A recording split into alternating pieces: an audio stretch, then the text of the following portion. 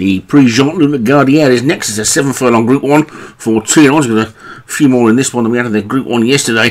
Capixity for Daniel French at the top. Lorman Town, Leon Van Rensburg quickly does it. Joshua Sutherland, the Taj Mahal, Darren Thompson, Drama Llama, Stu Gray, and Sacramento Gaga for Vinnie Gerard. Not that many more, but a couple more. And away they go. Lorman Town and Taj Mahal.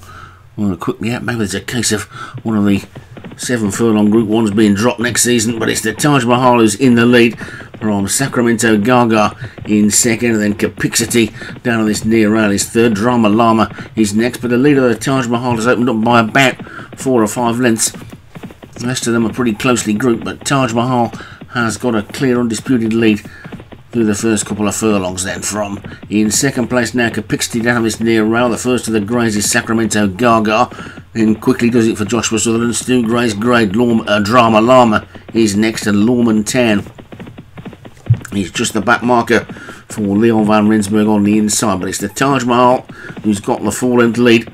They're beginning to close now, Capixity in particular. They're on the wide outside Sacramento Gaga, 2.5 furlongs to go, and the field now beginning to close on this leader, who's leading by just about a length now, the Taj Mahal, but he's responding to the jockey's urgings. Sacramento Gaga on the far side is in second and getting closer. Capixity is third. Lorman Town's going to need a split down on this near rail.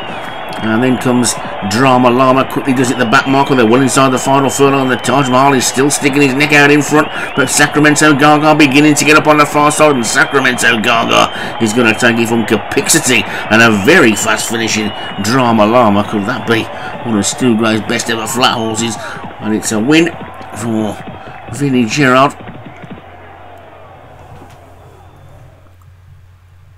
Who takes it by probably about half a length, I suppose, to Capixity second for Daniel French. Drama Llama for Stu Gray third. Quickly does it Joshua Sutherland fourth, and the long time leader, the Taj Mahal, for Darren Thompson, was back in fifth.